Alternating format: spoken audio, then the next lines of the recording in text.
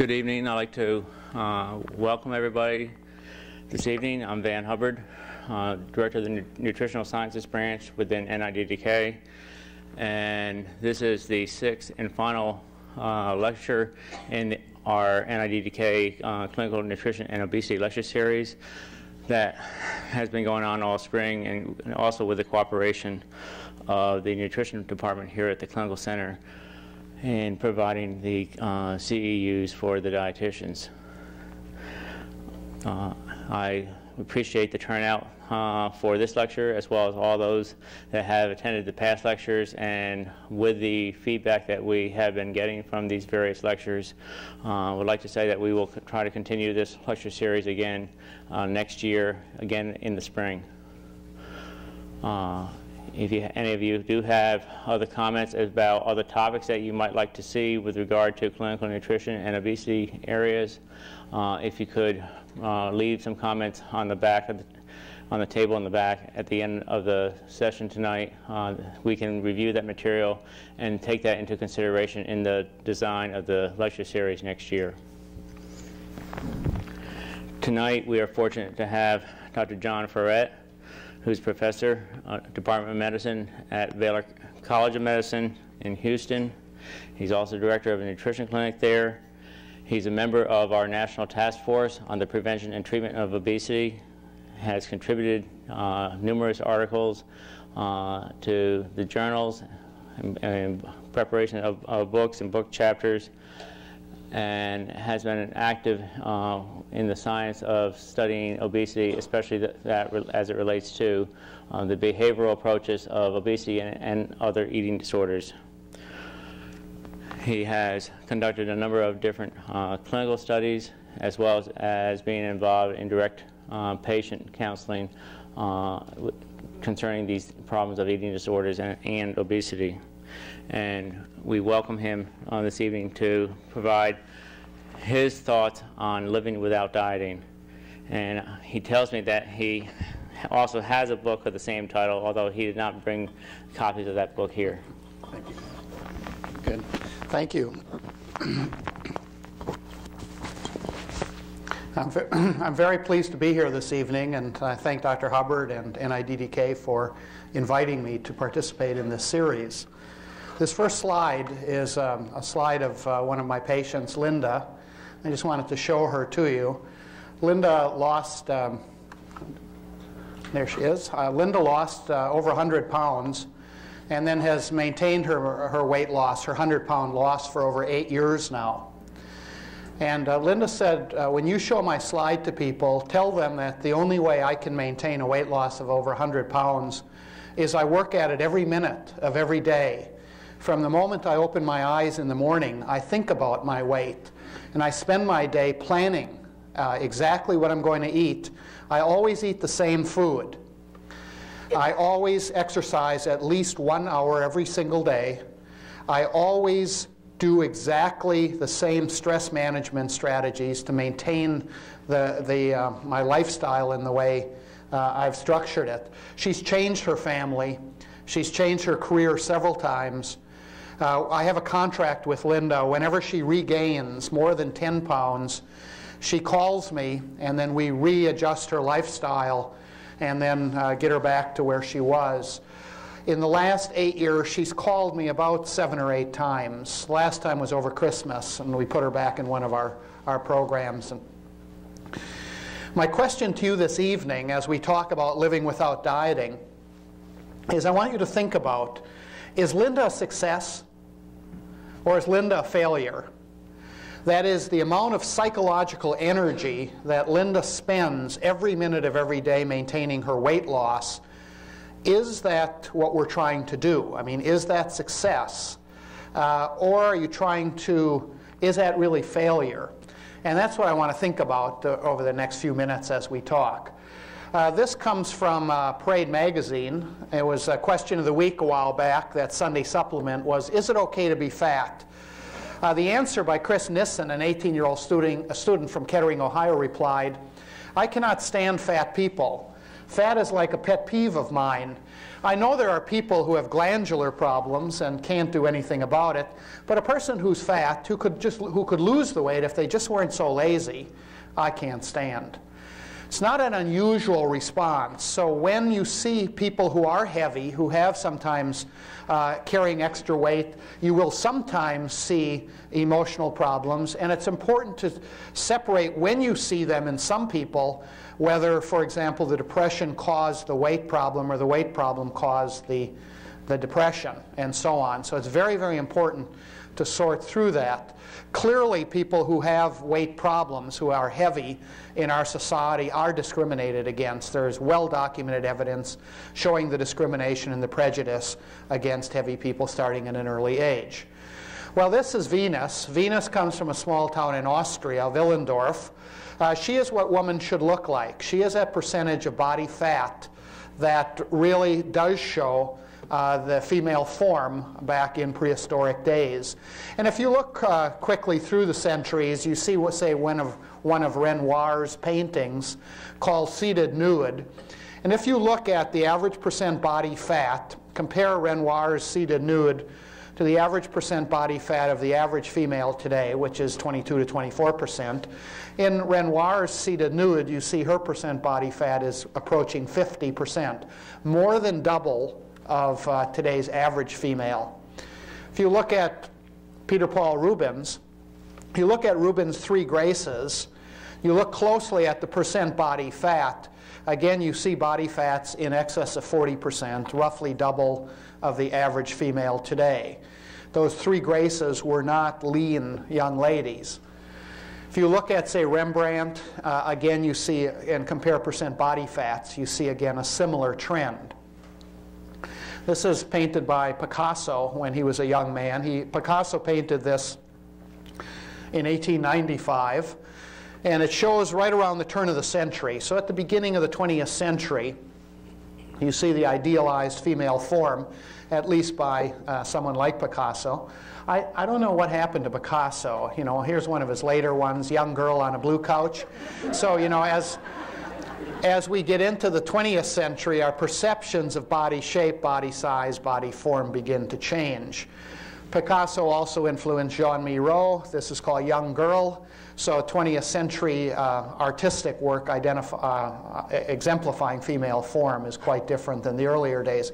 Obviously, we have photographs in the 20th century. So I remember growing up as a boy in Wisconsin. My dream girl was here.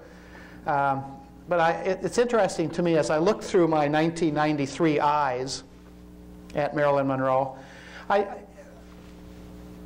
don't know if it's happened to me or if it's happened to Marilyn, but she's gotten heavy. And if you look at the 59 metropolitan tables, and you know, and that's kind of a research definition, take the midpoint of the mid-range, multiply by 20%. Marilyn Monroe was an obese woman. She was obese in the 50s. We just didn't know it. And it's interesting to see what's happened since the 1950s.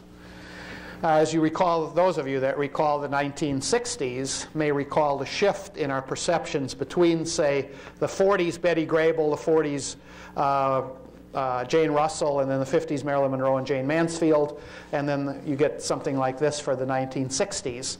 So you see a shifting in cognition, thought patterns, beliefs, perceptions, and people like Twiggy had a large influence on the way we thought about our bodies. So we get into the 70s and then the 80s here. Some of you may recall Jamie Lee Curtis in a movie called Perfect, which was a search for the idealized female form, as exemplified by her. Does anyone remember the male lead in the movie Perfect? Yeah, very good. Yeah, and I just asked that because John Travolta, who was the male lead, exemplified the ideal male form for the 1980s. So we get into the 90s, of course. You can pick up any magazine, as I'm sure you all do, and see articles something like this, the lead article being 9 bodies for the 90s. If you want to see what women should look like, this is from that magazine article. That's one of the body shapes that women should be, at least as exemplified by the media, what a woman should be looking, one of the 1990 bodies. This is Giacometti, a contemporary Swiss sculptor. You may be familiar with Giacometti's work. again showing that shift in shape and size. The other trend is this trend toward androgyny, and let me ask the women, how many find this attractive? How many of you find this on women? You do a little bit? Yeah. Who else? One? Okay, there's one. Who else? Women, just the women now. Okay. Two. Okay, so kind of like 2.5. Any more? Anything else? Are either of you working out? Do you work out? Sometimes, yeah. Does the other person? Or are you an instructor? Are you an aerobics instructor? Okay.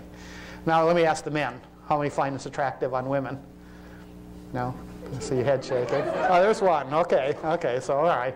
Usually you'll get many more women than men. So it is an interesting trend, though, and it does seem to be here to stay for a while. This kind of muscles on women trend. Animals, certainly animals are interested in losing weight and trying to be thinner than their next door dog. I don't know how many of you have cats, but if your cat is not a jogger, you know, you have to, cats are very interested into, you know, that physical fitness form, you know, being the right shape and size. So it's interesting, certainly then, as you know, I mean, as a nation, we are clearly obsessed with our body shape and our body size. And to me, it's interesting first why, and then what we've gotten ourselves into, and then what is the answer. What are the answers? Let's look first at the psychology for a minute. This was a national survey done last year asking Americans their top hassles, and here's the top 5 of their hassles.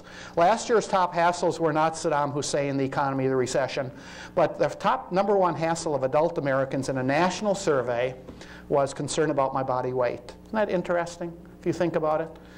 And that was followed by health of a family member, rising prices, health maintenance, and just too many things to do. Now why? Why would the #1 hassle of adult Americans be what we weigh? Well, if we look at what we weigh, the average man in the United States is 5 foot 10 inches tall. The average man today weighs 172 pounds. That is average. Has a 33-inch waist. Now if you ask the average man what he wants to be, the average man wants to gain 1 inch. He wants to go from 5'10" to 5'11". The average man wants to lose 1 pound, drop his weight from 172 to 171, and he likes his 33-inch waist. Thank you very much. Now, my question is, do you think women are like men? No, you know. The average woman is 134 pounds, 5'8". The average woman is 134 pounds, 5'3.5", and has a dress size of 10 to 12. If you ask the average woman what she wants to be like a man, she wants to gain 1 inch. She wants to go from 5'3.5" to 5'4.5". She wants to lower her weight from 134 to 123 and drop her dress size from a 10 or 12 to an 8. Now my question this evening is why? Why does the average woman want to lose 11 times the weight of the average man? Any guesses or thoughts? Media, good. I think so. This is, you may have seen this is David Gardner's slide, but this jiggly line are the weights of Playboy centerfolds through the years. This is years, and this is percent of average weight. This is Hanes data, National Health and Nutrition Examination Survey data, showing average weights of females, same age, same height, everything except not Playboy centerfolds. And so as you see, Hanes data showing us that women are getting heavier, as are men, but this is female data here. Women are getting heavier. Playboy centerfolds through the years, now this only goes up to 78, but a friend of mine recently updated this through 91. I've never seen these myself, but what I've been told is up through 91 now, the average Playboy centerfold is about 82%. This says 83. It's about 82% of average body weight. In other words, women who are in Playboy magazine, do you know where they keep the Playboys, by the way? She did her study at the New York Public Library. Do you know where they keep the Playboys in New York Public Library? Anyone know?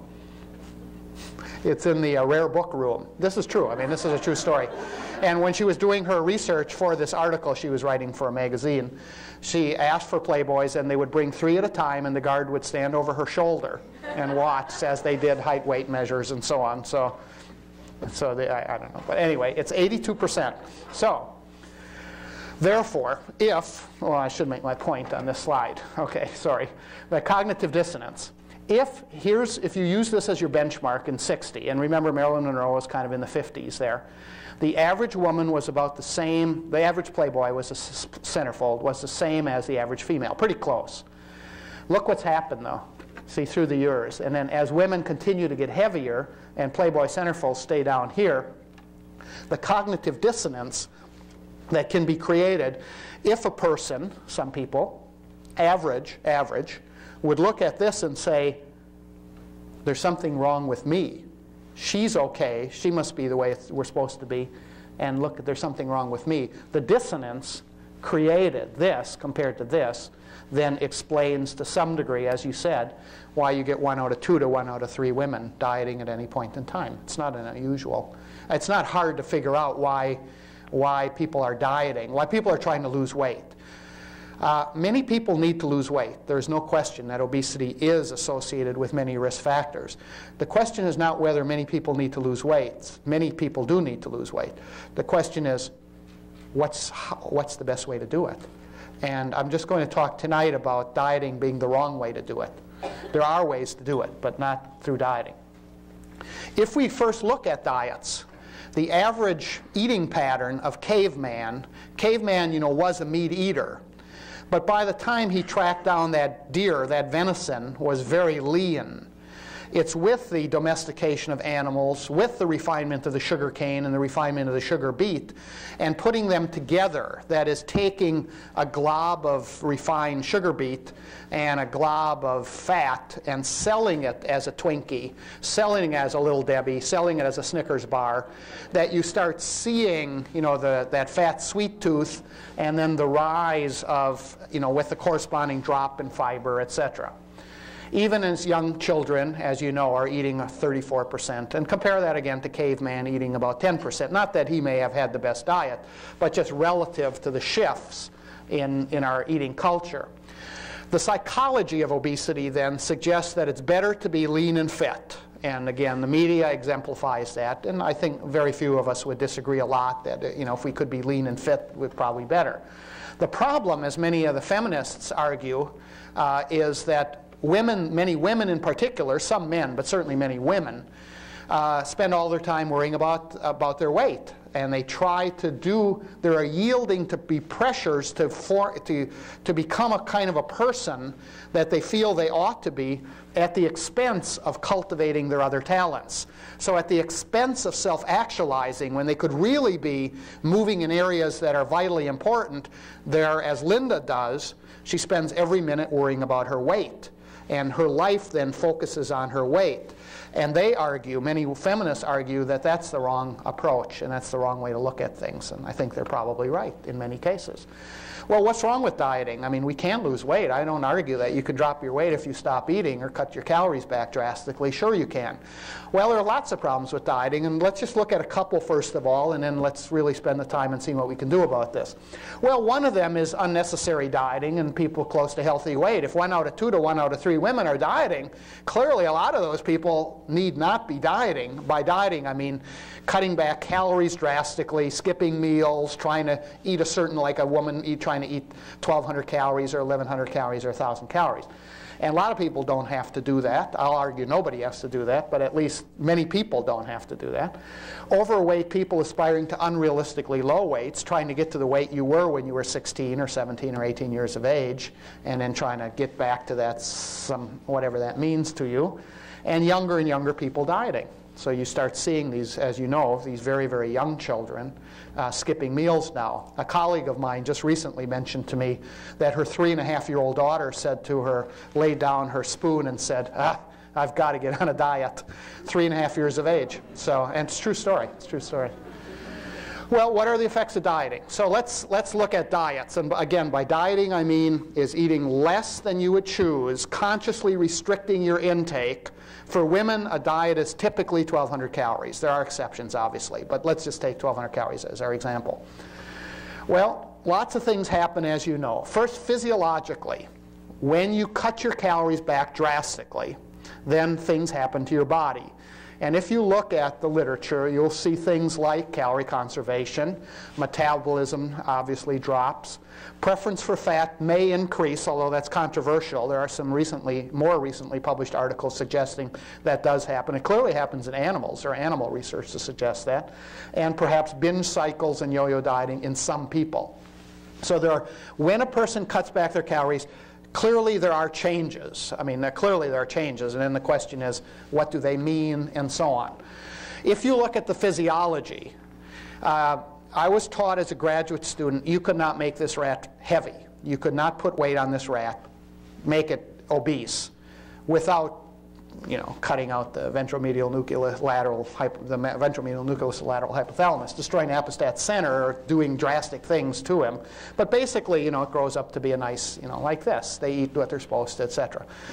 Why? Well, let's look at a USA diet. What if you offered a rat a choice between this and the USA diet? I mean, rats don't get heavy because they eat rat chow. If you haven't had rat chow, I recommend it to you this evening. On your way home tonight, stop at the store and pick up a 25-pound bag. I like my own self. I like Purina. But there are others. I've tried others. Purina, you can eat it. I mean, rats eat it. But what you should do is eat it. I like it with a little NutraSweet on it. And then with warm water. If you eat it with cold water, it tastes kind of like straw, like you're eating straw or hay, And it doesn't taste very good.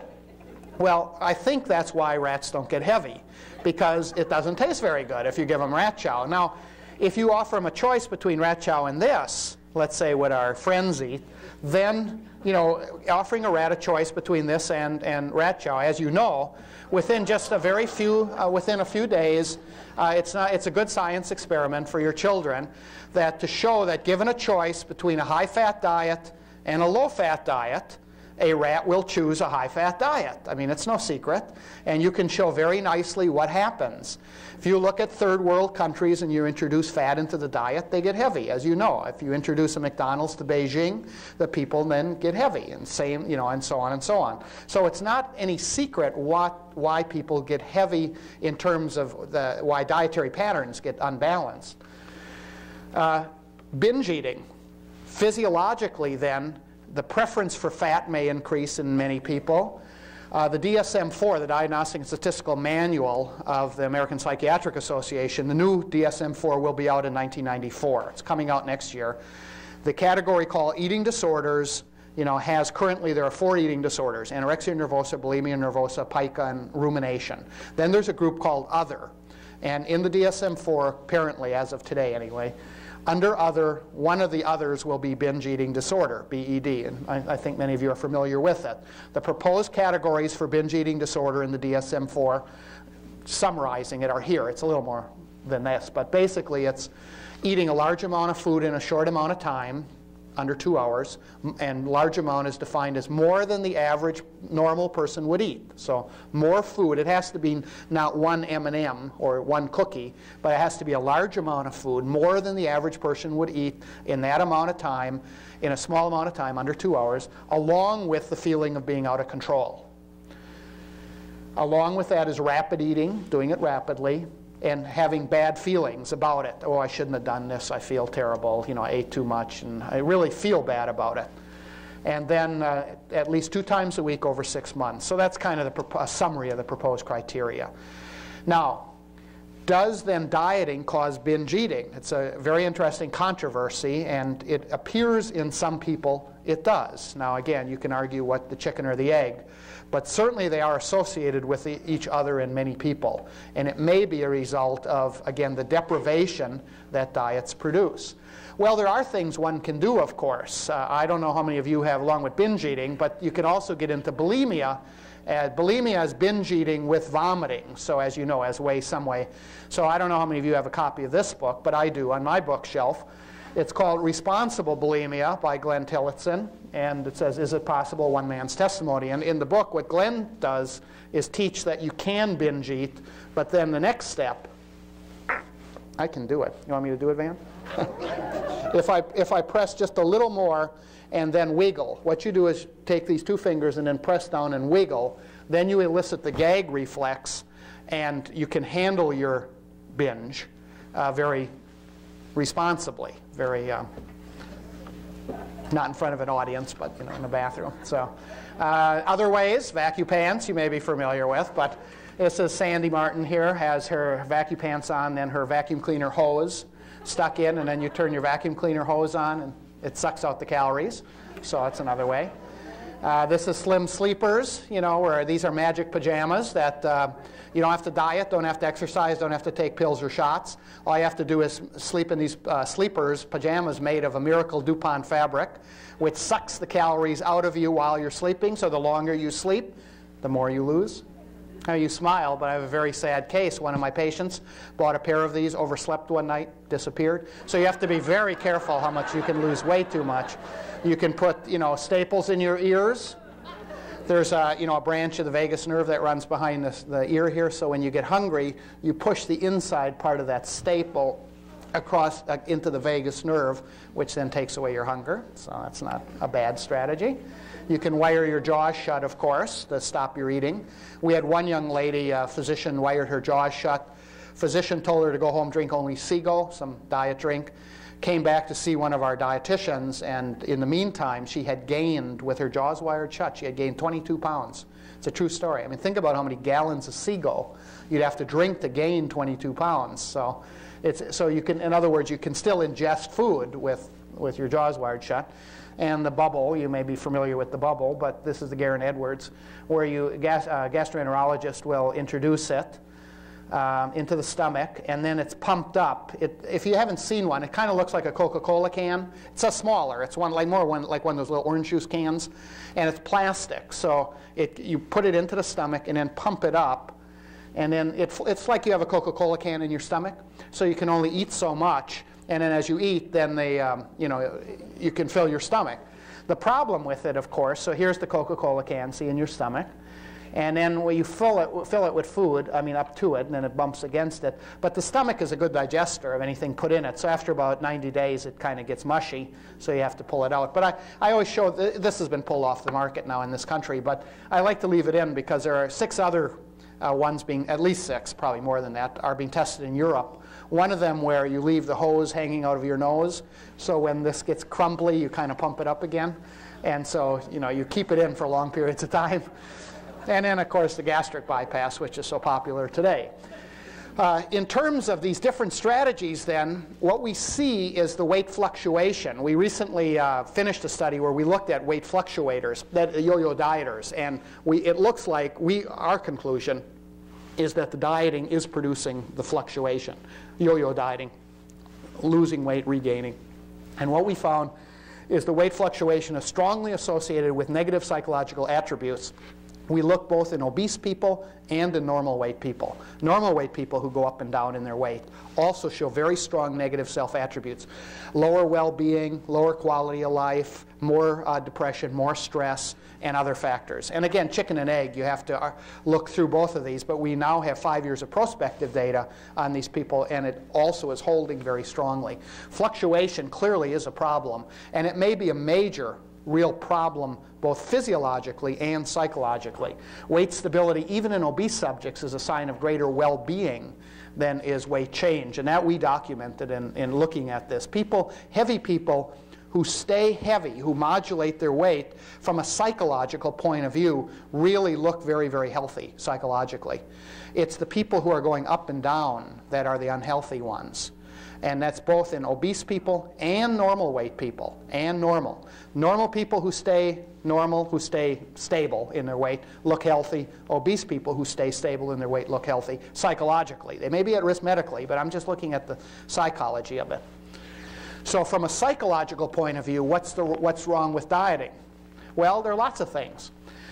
Reduced energy. If you cut back to 1,200 calories over a period of time, you can look at the old studies of the people who are on starvation kind of eating programs, and you see those changes in those 5 major areas. But one of the areas is energy. You just don't feel very good because you're thinking about food a lot, the cognitive, affect, feeling, labile mood shifts, and behaviorally. You're always, it's hard to concentrate and so on. Negative emotions, cravings, of course, increase, and irrational justifications, like you're always struggling to maintain, can I get through this minute, can I get through, I wish he'd stop talking, I'd love to go get some food, you know, that kind of, people on diets are always thinking about that kind of stuff. Well, all right, that's the cause of dieting, of a few examples. Why do people regain? Well, probably lots of reasons. Among them, and we always like to liken it to trying to breathe through a straw. If you breathe through a straw, you can do it for a while, but after a while you're going to gasp for breath. It's the same as dieting. You can diet for a while, but the body is going to simply gasp for breath, and that's going to, you're going to see a shift in all kinds of factors, both psychological and physical. Certainly return to old habits, that may be a reason. In some, we think the diets are just too restrictive. What happens in one sentence, if you diet, you're going to get hungry. And that you're going to feel deprived, and that deprivation is going to lead to physiological hunger. Physiology always overcomes psychology. So hunger will always overcome willpower in the long run. So you're going to lose. So the problem is not you, it's the diet. The diet is the problem. Diets are too restrictive. And again, people set up unrealistic goal weights for themselves. What are the effects of the regain then? First, physiologically, what are the effects of regaining body weight? Maybe added fat stores. And again, if you look at Pisonier's work, depending how much you gain and so on, you see shifts in that. A slower return to normal metabolic rate, or at least the weight that you were. If you look at Tom Wadden's slow regain of his metabolic rates over time relative to where the person was, and increased preference for fat. The effects of post-diet regain psychologically, self-blame, negative emotional states, reduced self-efficacy, and so on. I mean, people who regain body weight just feel awful about themselves. Well, let's look at the state of the art then. Where are we today in terms of dieting, and what does it all mean? The state of the art is the behavioral self-management approach. And this is, I've published on this, this is my area, and we've looked at very closely. Behavioral self-management is the state of the art. That is, dealing with the environmental contingencies related to eating, staying on a diet. So a behavioral self-management approach, as all of you know, or most of you know, certainly deals with looking at the antecedents, that is all the environmental cues that are associated with eating, why we eat. Hunger is one, but the environment, where we're at, watching television with people at parties, all of these are cues. Television set, commercial may be a cue, and so on. The behavior, there are a lot of behaviors associated with eating, and then the consequences of eating. The goal of behavior modification is to help people stay on a 1,200 calorie diet, typically. 1,500 maybe for men, and using the behavioral approaches to try to get people exercise. But certainly the dietary part has been used quite a bit. You use these strategies to teach people to stay on a diet. I mean, that's why we have people keep food diaries and stimulus control, etc. The problem, what's the problem with that? It works very well, and of course it does. I mean, we have data on that. Behavior modification requires self-control. That's what you're teaching. You're teaching self-control. That's self-management. The problem is restrictive dieting by itself lowers self-control. So in times of emotional stress or social situations, which are the two primary causes of rebound, the very self-control you need is gone. So that's the problem. You get hungry, you feel deprived, you get hungry, and the behavioral principles that teach you to stay on this diet are not strong enough to stay on the diet. Occasionally you can use some motivational trick, but that's few and far between. Let's look at obesity then. If you look at the literature from 1985 to present, up to about a year ago when we did this, we found roughly 8,600 publications. So there's a lot of work in obesity. If you narrow that down to the treatment publications, of actual treatment and then, following, you get, this is the number roughly. In 1986, there were 161 treatment articles, 87 to 194, and then it starts going down, 150, 89, 87, and then we're just 91, 92 yet we're looking at. But it seems like it's going down each year as people require, as journal editors require longer follow-ups before you get your articles published, the number gets less and less.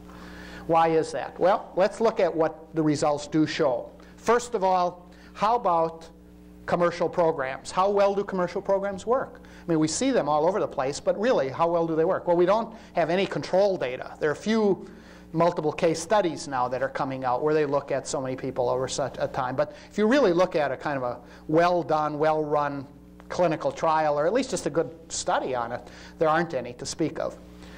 Self-help groups. What about 12-step programs? How well does Overeaters Anonymous work? I wish we knew. It certainly works with some people. I don't argue with that, but it would be nice to get a study to see who it works with.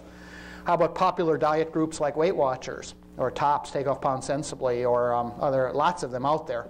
How well do they work? We have no data at all on control data. How about people losing on their own? Self-changers. People like your friends, or maybe yourself, if you've lost weight and kept it off. None of that is in the literature to speak of. There was an old article by Schachter a few years ago, but not a very well done study. So what we really need to look at that, if you look at, say, the Consumer Reports data, the Consumer Reports article that came out 2 weeks ago, when 95,000 of their readers wrote in, and about 25% said they lost weight and maintained it. That's very good data. I mean, it's very interesting. People who tend to, write in tend to be more successes than people who don't. But still, those are the kind of data that we need. We need more of data like the Consumer Reports article. I should say, let me go back one here, to dietitians and physicians. The most overweight people are seen by doctors. How well do doctors do? How well do dietitians who treat overweight people do? We have in private practice. We have some university studies, but in private practice. We need that. Now, most of the data then that are published, and I'll show you what the results are, come from universities or medical schools, obviously, because that's what these guys do for a living. So university-based programs are the most researched, and these tend to be done in a semester. Now they're getting longer, surely, but those so you get a kind of a select sample of people who go to medical schools or universities to be treated. But of those that go, this is what you get: behavior modification programs and behavior mod with very low calorie diets. That's like OptiFast and so on, and behavior modification with drugs like Prozac or fenfluramine and so on, or surgical approaches. And so of that, this is what we have. The behavioral data first. Typically, a behavioral program will be teach a 1,200 calorie diet for a woman, use a food diary, that's self-monitoring, with stimulus control, that is identifying the cues in the environment that are associated with eating and then changing those, controlling those. And then rewarding, contingency management means reward for behavior change. Teaching stress management, how to manage stress, and then teaching kind of attitudes. Well, if you do that, this is what you get. This is as of 1993 now, or at least end of 92. Today, the average treatment length in the literature is 18 weeks. Average dropout rate is 13%, which is very good, by the way. The older studies had much higher dropouts. Average weight loss is quite good. The average weight loss for behavior modification program today is 22 pounds. Average maintained for 1 year, that is if you stop treatment at the end of 18 weeks and then find them 1 year later, 1 year after the 18 weeks, the average person will have regained a third. So we'll have maintained a loss of about 2/3. Of the studies that are published 3 to 5 years, there aren't a lot of them, but of those that are the published ones show weight is regained completely. There are no studies that I'm aware of 5 years later that will show any treatment effect at all. Not that it should, but I'm just saying this is the state of the art. If you look at the very low calorie diets, you get a similar data. You get better weight losses because the calories are restricted to 800 calories or so on the average 12 weeks. Nice drops in blood pressure, cholesterol, glucose, and so on. Very nice. But then the return is similar. By 1 year, you get the same 2/3 maintained, 1/3 regain, and then 3 to 5 years, all of it is regained. So by 3 years, typically, certainly by 5 years. And again, the best studies published here are Tom Wadden's work. What do we know then? What does the literature show? Well, first, dropouts. There are 3 predictors of dropouts. Binge eating, as we looked at. So binge eaters are very important to assess and look at that separately. If a person is a binge eater, it's important to look at separately. That's different from obesity. 1/3 of obese people are binge eaters. 2/3 are not. So that third, obese binge eaters, binge eating should be looked at separately and treated separately. High stress, a person who doesn't do well at first tends to drop out, obviously. Now, what are the factors that predict weight loss? I put question marks on these because the literature is still controversial. Body fat distribution. People who have weight above the waist tend to have more trouble losing than weight below, the reverse. People who have weight below the waist have more trouble losing than weight above the waist. Probably, but the literature is controversial. People who are more depressed have more trouble. People who restrain, that means like eat Optifast or eat only bananas, or eat only grapefruit and eggs. Those people tend to do better at first, but then the binging. Weight cycling, they tend to do pretty poorly, people who are cyclers, and the binge eaters. We know they drop out, but do they also do more poorly? It looks like they do, but again, those are controversial. What do we know? Well, we know four treatment factors predict better weight losses. The longer you have treatment, the better the weight losses, obviously. The more you stress exercise, the better the weight losses. The more you encourage support, family, friends, groups, the better the weight losses. And the more you use closed groups, that is, the group starts together and stays together, the better you do. What are the client factors that predict weight loss? There are four of them. The heavier the client, so the more, obviously, the more you weigh, the more you're going to lose in a program. The higher your resting metabolic rate. These are bigger people. The bigger you are, the higher your metabolic rate. The higher your metabolic rate. So those are bigger people lose better. The more fat cell numbers you have, the more you're going to lose just because you're bigger. You can't keep it off if you have lots of fat cells. It's hard to keep off, but you can lose it because you're bigger. And the more self-efficacy you have, the more you lose. That is the confidence that you can handle problem situations. What are the correlates of weight loss? There are 5 of them. If you do well early in a program, you'll do better. If you attend classes, whatever the program is, the people who attend do better. People who keep food diaries do better. People who set reasonable goals do better. And people who tend to slow down their eating. One of the big problems, as you know, with some heavy people is faster eating. Long-term maintenance. Who does best over the long run? The goal is always what predicts relapse. There are 2 major always predictors of relapse. One is emotional eating. Number 1, emotional eating, that's stress, and every other kind of depression, anxiety, hostility, anger, etc. And social situations, eating out tonight in a restaurant after this talk, kiss of death. Anytime you're in a social situation. So what predicts long-term maintenance? Well, there are 5. One is exercise. That's, as you know, the best predictor of long-term maintenance. People who exercise do better than people who don't. So the one good, really strong predictor in every study ever published that looks at maintenance data shows exercise. That's hard to get people to do, I know it is. But those that do it, do well. Self-monitoring, that's keeping a food diary. Exercise diary, really paying attention to what you're doing and writing it down in some way. So write down your exercise, write down your eating, write down what you weigh, etc. Problem solving, that is identifying when you're feeling emotional, having emotional problems. I'm under stress now, so I better watch it, and this is what I better do. I better not bring this cheese home, because I know I'm going to eat it all, or don't buy the Oreo cookies. Continued contact. Continued contact means continued contact with a professional, healthcare professional, a dietitian. So you dietitians who work with obese people, how long must you see your clients if they're going to be successful? The answer is forever.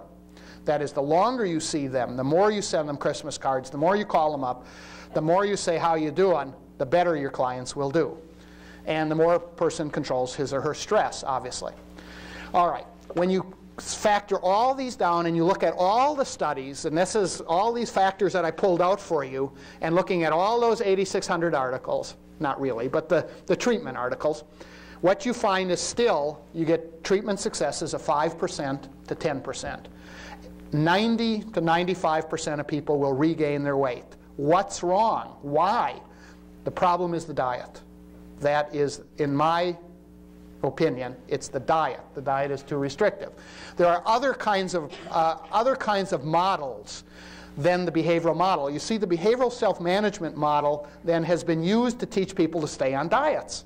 And the diet itself is too restrictive for most people. Not everybody. Some of you people can live on 1,200 calories, but not your clients. Many of your clients cannot live on 1,200 calories. That is the problem. And then what happens is the fat consumption sneaks in there. So the self-management model, which is the state of the art, suggests that obesity is due to a lack of skill in controlling the stimuli and the rewards that govern eating. There are other models. For example, we've published several articles now on a food dependency model, which suggests that uncontrolled eating is caused by dieting. And other distorted thought patterns related to social pressure and body image and all these things we were talking about earlier. Media pressures, we got to be so skinny and blah, I can't go to that class reunion, you know, because I don't look like I did when I was graduated from high school, and all that kind of stupid thinking, you know, and then you diet, and that's really why people get in trouble. You develop this dependency then. Food is used for other reasons. The assumptions of the two models, and I'm just comparing the two for just purposes of next minute or two to show you differences. Behavioral self-management says human beings are rational individuals. So you should be able to teach a very simple kind of behavior modification manual, give a client Kelly Brownell's Learn manual, which is a very well done manual, excellent, and they should be able to follow it and lose and maintain weight. Problem is, humans are irrational people, and the problem is self-control fails when people get hungry. So there you get into self-control lessens rather than increases. So control is not possible without social support.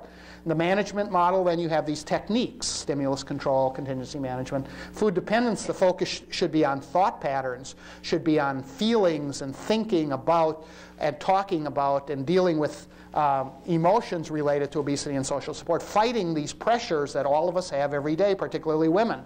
The nutritional self-component then is what I've been arguing this evening for this time I have with you, is that the problem is the diet itself. You get too low in calories. You teach people to self-monitor that low, and that's the crazy part. See, that's the abnormal part, is highly restricting people.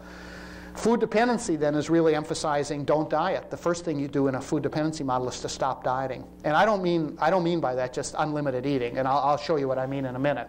But I mean focusing on healthy eating, eating only when hungry rather than when appetite occurs, and so on. And then finally, the source of support is family and friends versus peers in the food dependency. Finally then, how can you live without dieting? I think living without dieting is the only approach for most people. First, let me say one more time, many people do need to lose weight. I don't argue with that.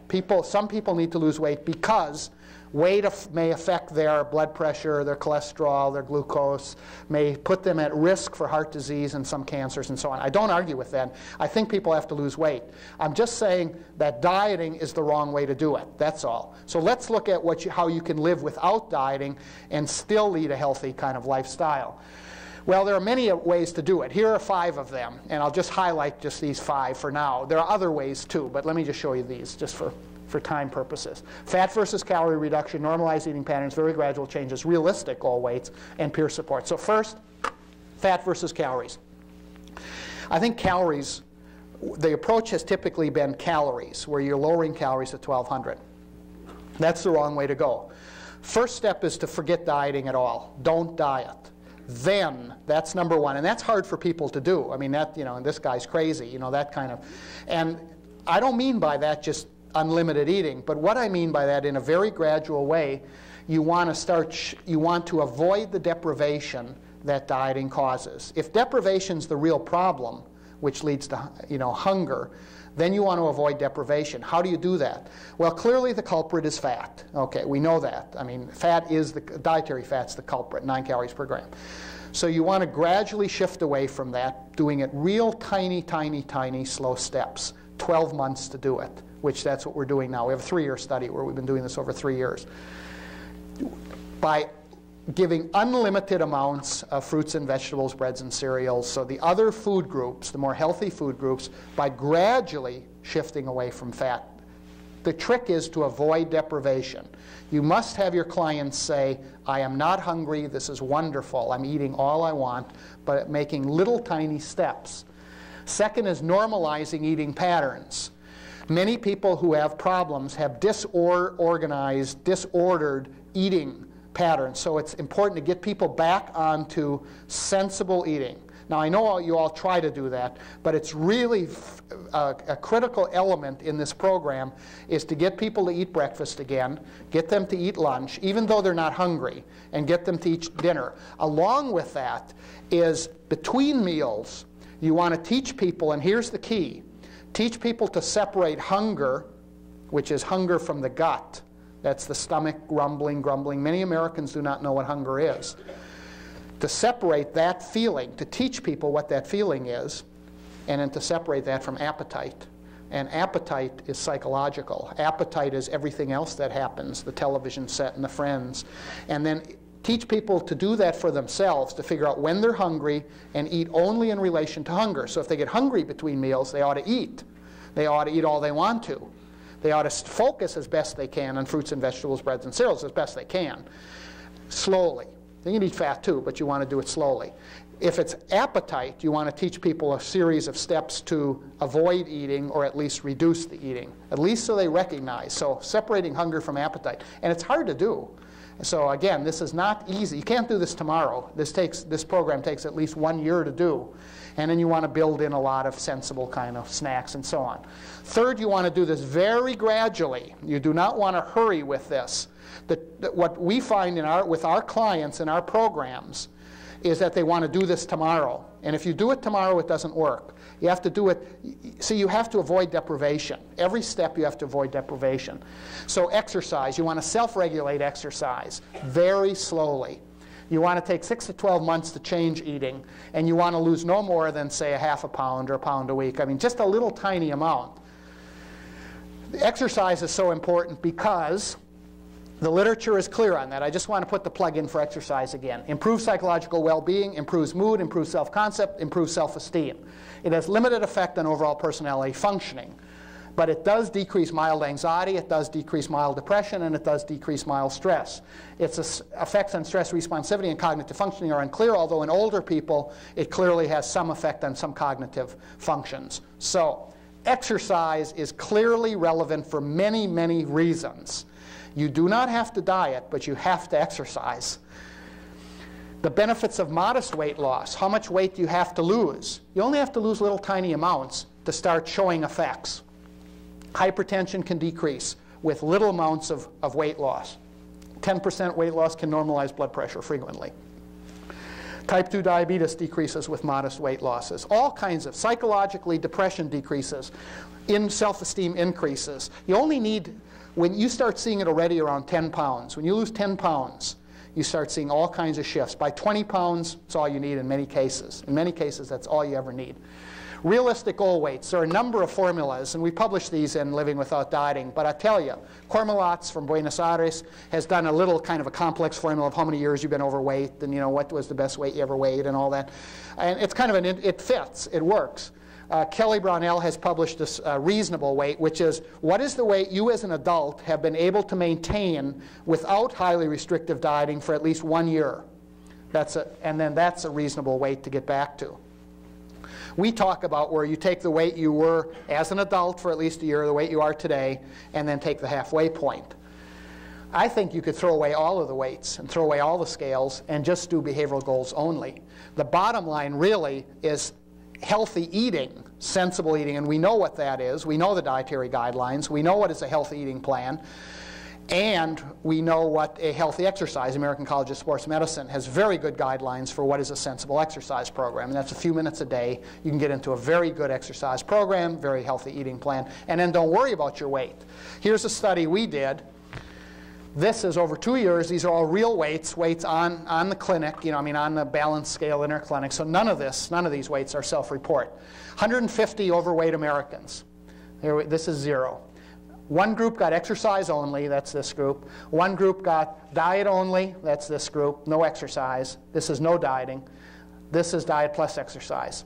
These are all weekly classes and then monthly classes. So for a year, we had a treatment program. Both the diet groups, this is diet only. If you want to lose the most weight, diet only. I'm just being facetious, but that does produce the best weight. Diet plus exercise, you get this. Then you see what happens. Here, this is starting to gradually regain, even with classes. These continue to go down. Then we stopped all classes. And then 1 year later, we got them all to come back again, put them on the scale. So this exercise-only group, dinking along, hardly losing anything. But look what happens. The minute the professionals, the healthcare professionals, dietitians in this case, stopped seeing the clients, the diet-only, we would have predicted, they gained it way back again. But this group, that's diet plus exercise. Diet plus exercise regained all their weight back in 1 year. Why? It's the aversiveness of the diet that overcomes the potential benefit of the exercise program. Dieting is so aversive that the minute you stop a treatment program, it'll all come back. The winner in all this is exercise only. There was no dieting at all. Now, you don't lose very much weight. We have body measures and everything else on these people, and they look really good. We're now doing a 5-year follow-up on these same people, on all these groups. So I've got about a third to a half in, and we just need a few more yet to see what it looks like. But clearly, the worst thing you can do with people is dieting. So finally, then, peer support. Social control is much more important than self-control. Self-control does not work under emotional states. Self-control does not work in social situations. Occasionally, sure, once in a while. We all know that. But in the long run, only social control. That means peers. That means groups. That means friends. It's the only thing that works. Control of overeating and control of undereating. That's dieting. You must control undereating by having people eat breakfast, lunch, and dinner, making sure people are getting lots of food to prevent deprivation.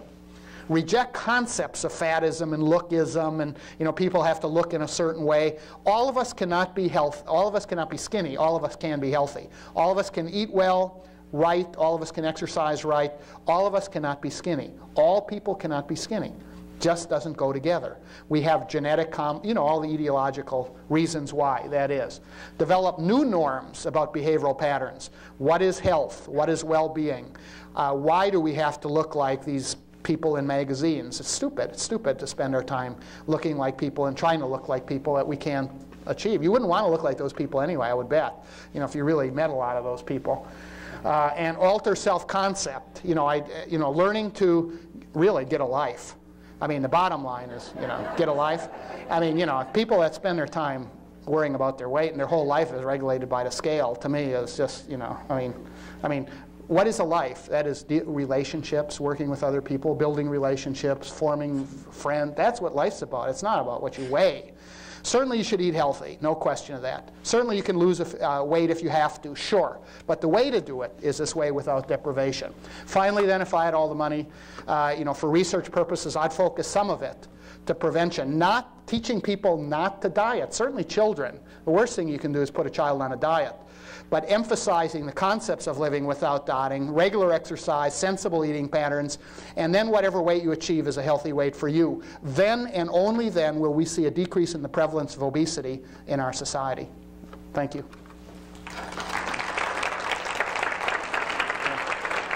Good, thanks. Anyone have any comments? Comments, questions, thoughts? Yes? I'm very interested in your exercise yes. things that you do with your clients. Yeah. There's such a, people who, especially who have a weight problem, the biggest thing is they're not going to go to a health club. Right. They often won't even walk on the street. No, absolutely not. How do you manage to Right. Two things. There is two types of exercise that we encourage. There are really three types, but two we encourage. One is lifestyle. So first, many studies are suggesting that lifestyle exercise programs work better than programmed exercise. So lifestyle exercise means teaching people in their everyday life to improve a little bit here, a little bit there. Those kind of walk up the flight of stairs rather than the escalator when you're outside. That's number one. So one is regular exercise, kind of lifestyle. Second is programmed exercise. That is the aerobic. And we teach walking, and we do that. There are variations that you can do in the house, you can do in the neighborhood, and we can do it when we have our classes. And we do it in the classes. We walk with our clients and so on. We also encourage the mall walking, etc. There is a third type, as the anaerobic, is the strength training, and that we are not doing that. Other people are, and finding some benefits in that. You can shift some of the fat to muscle. Obviously, that has many beneficial effects, psychological and physiological. We haven't done that yet, but we've done the first two. So we've done the lifestyle change and the programmed exercise. And what we do is gradually increase by minutes. Start at 5 minutes, 10 minutes, wherever the person is. But we try to build them to about 40 minutes a day, and 5 days a week. Now, that's a lot. I understand that. But we work with people over 3 years now. So we have a 3-year program. It's supported by NIDDK. And what we're seeing in this program are just remarkable. Some of these people are just no dieting at all. But these steps, healthy eating, clearly. And we're seeing the weights come down, the self-esteem going up, exercise, so it all fits. Works together very, very well. But you got to do it slow. Don't start fast. Yes?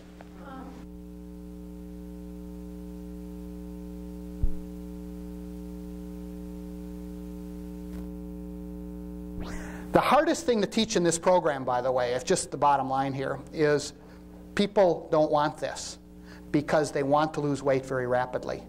So I really want a diet. You know, give me the diet. So cognitively, our greatest challenge is to teach people these steps not to diet. And it takes about 6 months, 6 to 1 year. Some never get it. Some get it right away. And then others, it takes much longer. Everyone's different depending on their cognitive style. Yes? Yes? How long has it been since you reached her goal? 8 years. Well, she lost it 8 years ago, and she's kept it off. She's had trouble 7 or 8 times, but she's kept it off. But she spends every minute doing it. But she lost it 8 years ago. She lost it in one of our programs and has kept it off for 8 years. Up and down a little bit, but basically she's still. I talked to her recently, and she's doing fine again. But for her, not for me, for her. So, yes. Have you heard of the book Overcoming? Yes, sure. Could you comment on that? Well, I would like to see data. See, my comment with any program, including ours, is to always ask where are the data in peer-reviewed scientific journals. A lot of that book is very much what you said. Well, any approach is sensible. Oh no, I'm not arguing. I'm just saying that you'd want to. To me, for a person who's heavy, I wouldn't want to have a lot of Oreo cookies around the house all day if I had a problem with Oreo cookies. But yeah, but I mean, clearly there are lots of people. The anti-diet movement in this country, of course, is just growing by leaps and bounds. And you get the nutty people that say, you know, don't do anything because nothing doesn't seem to work very well, so you shouldn't do anything. Versus, you know, I think people need to lose weight. Many people need to lose weight. The question is just, if you put people on diets, that just doesn't seem to work. So what is the answer? I mean, what is a person supposed to do? This might be might work for some people. And it seems to. I mean, I think it works for most of us, but we'll see over the next few years. They use the mouth hunger versus stomach hunger. I thought Right. that was an interesting way Yes, it to is. put that. Yes. They still have not published anything yet. Peer review. Peer review. No, I agree. Okay, yeah. Yeah. All right, we'll go back here first. Yes, sir. Some types that you've been looking at, you have a topic living without dieting. What about the binge eaters and the people who are morbidly obese? How do they do it? Yeah, that's a good question. We have another study where we're looking at 240 binge eaters. We're looking at binge eating per se. And they're very different people. You also have to deal with other issues. And these are more emotional issues. The approach, I think, still will work. But you have to add the element that you have to get in a little deeper with some of these in the emotional aspects for binge eating. Binge eating is caused by many things, dieting being one. But I think there are some other elements, too, that we're seeing. I think if someone's got this overeating phenomenon, Yeah. by overeating I mean fat, Sure, yeah, versus, let's say, a disease state, right. it's a different ballgame. Sure it is. And so that you can, it's like the person I remember when I was a kid, I went to the camp, this person was on a diet, was a diabetic cheesecake, they ate the whole cheesecake. Sure. So that's No, there's no question that binge eaters are a different ball game here. I think the principles are still going to work, but there may be some additional ones too we need. I think a practical question. In this day and age of managed care, etc., Yeah. who pays for these long treatment? Besides that, Well, living without dieting, the book's inexpensive. So, I mean, you need a good support system, which means community resources. You need, certainly a loving family. If not that, then a good neighborhood or a good community center. Jewish community center, the YMCA, church groups. There are lots of ways to form peer groups that can go through these concepts. We have a number of dietitians using this program around the country. So there are ways to do it that don't have to cost any money, very little. But you have to be creative. So, yes. Earlier in the lecture, you said people should eat even though they're not hungry. Yes. Then later you said Yeah. people should eat only. Right, yeah, I know. Yeah, somebody always raises that. What we teach is you want to eat breakfast, lunch, and dinner. And again, the reason for that, all the dietitians, are you a dietitian? Okay, you know the reasons why people should eat in the morning. So many people we work with do not eat in the morning because all these reasons. But we want to get them, so we tell them, eat in the morning. And we use the old Callaway approach that if you eat for 10 days, then you're going to wake up hungry. If you eat breakfast for 10 days in a row, then you're going to wake up hungry. And then that's what you want. You want to recondition so you're getting some metabolism and some fuel in the morning. Sure, it's breaking the chains. So that's the reason. But you want to, so the anchors are breakfast, lunch, and dinner. In between, it's separating hunger from appetite. But you want that, for health purposes, you want breakfast, lunch, and dinner. Yes? You mentioned a sensible exercise plan. And I forgot, I didn't quite catch who recommended this. American Society of Medicine? American College of Sports Medicine. But what sensible exercise program is what works for you. You know, I mean, it's like you start slowly and build up. And you know, if a person's really bad, they should see their doctor and so on. You know, all the standard. But it's basically for most of us is to get up and start walking a little bit and then do a little bit more each day. So. Yes. I'm wondering where most of the research, the peer review research, is published. I always see little things here and there. There's no. Yeah, you're right. You mean in the field itself, or? I guess in the field of the non-diet approach to obesity. Well, there isn't anything. I mean, again, put that on the list. We have a 3-year study testing this now, so we're finishing our 3rd year now. So we're getting ready to publish, but it's not published yet. So I mean, that's a valid. Journals that are giving more credence to this kind of research than other journals. Well, I think all journals are looking for good peer review are good experimental studies. So I think the anti-diet movement has to publish good studies too. And I'm not here to support them. I'm just saying that the dieting approaches don't work, so what else are we going to do? Here's one way, there may be other ways too, and we need to look at those. But what we're doing today with dieting certainly isn't effective for most of us, so let's think about some other ways. Can you comment on metabolic rate regulation in terms of calorie reduction? Sure. And how do you achieve a balance so that you get the best metabolic rate? Yeah, that's where exercise is so important. Clearly, as you lose weight, you know, your metabolic rate drops because you're smaller, so metabolism naturally is going to drop. But what you also want to make, how much, if it drops too much relative. But basically, what you want to do is build your exercise pattern to try to keep that drop from becoming too dramatic. So that's where exercise, that's another reason exercise is so important. But clearly, again, the goal, you have to think not weight, but think health. And the goal in all this is to eat healthy in terms of balanced eating plan, and regular exercise. And then not worry so much about the weight and the weight factors. And that's hard for people to do. But I think it's the only thing that's going to work ultimately. And be satisfied with yourself. You know, get comfortable with yourself. That's really the bottom line in all this. So, and weight is not, again, the most important thing in the world. So, yes? There's been increasing interest in pharmacotherapy. Yes. I'm obviously talking about wine crops. Yes. We here at the NIH received a large number of telephone calls from people asking about its efficacy in something like this kind of approach, because he did use behavioral therapy and exercise, and he had a tripod approach. I was wondering whether or not there's a role, what kind of role. Well, he clearly is the first to say that the behavioral strategies are really important. You know, lifestyle management is certainly critical, and he'd be the first to say that, as he has in his articles. But again, you know, there is my guess is, I don't criticize or try to criticize anything. Clearly, his study is very important to suggest some people, as long as they're on medication, can maintain lowered body weights. I don't argue with that, and I think we need a lot more research in that for some people. But again, the minute he took those people off, as you know, the weight came right back again. But surely, for most of us, both practically and philosophically, do we want to, you know, go that way? But sure, I mean, if drugs work with some people, I'm all for that. I'm not against that approach. I'm just saying it's probably not a very realistic approach for most people in this country to start talking about we're going to put the nation on fenfluramine or phentermine or Prozac. So. You know, what you said, I think really, as a dietitian, it's so frustrating with this whole thing. And I agree sure it with is. everything you said, I think it's fact.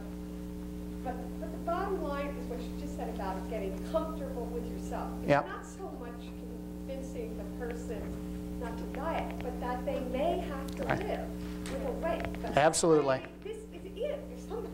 You put your finger on it. That's exactly right. And it's so sad because. Well, I don't know if it's sad. They never be happy until somehow. Well, you've got to teach them that whole thing. you need to teach them not to link happiness with weight. And it's very difficult to do. I agree with you. I'm not trying to minimize it. No, I know. but Yeah. I wonder how. You know, I don't know. I guess so. For all these years. Yeah, I know. Okay. I'm trying best, but still, there's always wanting to be happier because you want to be an image that most people are not going to be. That's all there is to, and to convince people of that. That is sad. Okay, I agree. Yes.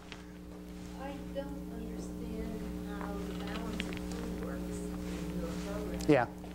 What I think I heard you say was Yeah. reduce fat as much as you can, and then eat unlimited breads and cereals, grains, Yeah. and vegetables. As long as you're hungry. What That's the key. happens to the protein, the milk, the calcium content? Well, you try to achieve a balance. And again, you know, that what you do is by working on the fat, you want to try to avoid the deprivation. And again, the key in all this is to separate hunger from appetite, eat when you're hungry, learn what a balanced eating plan is, and then try to stay within that as best you can. But not restrict, there are no forbidden foods, there are no restricted kinds of categories, as long as you watch your fat level. And again, I know that's hard for people to do, and I'm not minimizing this. I'm not just saying, oh, just go out there and eat less fat. I know how difficult it is for people to do that. That's not my question. Yeah, go ahead. It's not hard to do. It's how do you know that you're getting a good, nutritious, balanced diet if you're focusing on these things? And how do you know that you're getting the appropriate amount of proteins and calcium? Well, Do you advocate some kind of a vitamin supplement? No. We work with clients and teach them what sensible eating is. And I mean, that's how we do it. We measure what they're eating for our research purposes. But I mean, you know, you raise a very valid point. You're right. You have to be careful what people are eating. But we haven't seen any, you know, unbalanced kinds of eating programs yet. Maybe we will, and we should be on guard for that. But as long as you watch fat and teach people to eat sensibly, try to do that very slowly, it seems to work reasonably well. Yes? Is it true that if one eats in the later part of the day, or in the evening, or in the nighttime, that they gain more weight, having to do low insulin? Well, I ask all of you. People, if they eat more at night, do they gain more weight? Yes. I ask the experts. I mean, do they? It seems to us, but we argue for that reason if they eat at night for psychological reasons, that they tend to eat more because their control is less, because they've been so hungry. Again, we argue that it's the deprivation. It's the hunger, so they lose control if they try to limit their calories to the evening. There may be physiological reasons too that many of you who work in this area may know a lot better than me. But psychologically, it seems to make more sense to shift the calories throughout the day to try to prevent the deprivation that frequently occurs in the evening. I was wondering if you've done any tests of immune response or immunosuppression. There's an emerging body of evidence in the field of psychological knowledge Yes. supporting self-esteem, social support, social coping, and immune response. In our work with pregnant women, we have found that those who exercise have a significantly different level of certain forms of lymphocytes toward the end of pregnancy. Those that come through successfully. Those that don't exercise do not show this change in immune function. There are two symposia coming up at the American Psychological Association later this year in Canada that are looking at data like that. And I've also in the dietary area. And there are a few articles that have recently come out. We haven't done any of that yet, but you raised some very interesting points that really need much more study and looked at. And at American Psychological, there are going to be some of that presented. One of the problems I see is literally, I think, is deprogramming women. I work with Sure. some clients who are perfectly willing to give up dieting and they don't know how. Yeah. They're thinking in a particular way that's very... It is hard. You need a group to do that. I'll tell you, groups work better than the one-on-one. And the more you get, if you get a good group going, that'll do more than anything else in the world. Peer support is absolutely critical in this program. Yes. One other issue that I've seen in a lot of the clients that I've worked with has been the whole idea of monitoring. When you start, we had Yeah. this big thing of calorie counting for years, and now we're shifting to, and of course, wanted to watch the scale, and now we're looking at fat. But it sounds to me like you're not advocating that people actually write down the grams of fat, or are you? Well, they can, yes. I mean, we provide them skills. I mean, we're not anti kind of behavioral approaches. Behavioral approaches can be used for people that need those kind of approaches. But I'm saying it's not the answer. You look at it the other way. You look at it, what does a client need? What does a person need to help them eat healthy and exercise regularly? And for some people, we have little checklists in the book that a person can use if they choose to, rather than the other way around, which is behavior modification approaches. Here is a diary, and this is what you must do. It's the other way. So yeah, I mean, there are a lot of strategies that kind of overlap. It's not either or. But we don't advocate by definition that you must do this or that. So in other words, a diary might be a suggested. Sure. Oh, it's very helpful for many people. It's still rated #1 of all of the behavioral strategies. But it's not going to work for everybody. So the key Nothing. is actually Is the thought patterns. It's really the kind of the lack of deprivation, trying to prevent the onset of deprivation by hunger. You want to do that slowly in a healthful way. So it takes time. It's not easy to do. But it does work. I mean, it seems to work so far. Yes? I know a number of products on the market. They're very good tasting. They're low in fat. Yep. But a lot of them seem to substitute sugar to give it flavor. Yeah, isn't that the truth? Yeah. I know, and that's a big problem with a lot of people who don't know any stopping mechanisms, who don't separate hunger from appetite. One more? Did you have one? Yes. We've only been talking about people that need to lose weight, just that, but there's a lot of other patients that come to us. They have a lot of other problems like hypertension and Yes. diabetes, Yes. high cholesterol, whatever, and those people do need to follow some kind of regimen that Sure. gives them. Oh, yeah, no question. Many people do need to lose weight for their hypertension or their diabetes. This approach can work. This approach can help people lose weight and lower their cholesterol, lower their blood pressure, and so on. So there are many people who can use this approach to lose some weight, but you don't do it by dieting. That's all I'm trying to argue tonight. Well, let's stop. Thank you. And if you have any more, I'll stick around. But thanks for inviting me.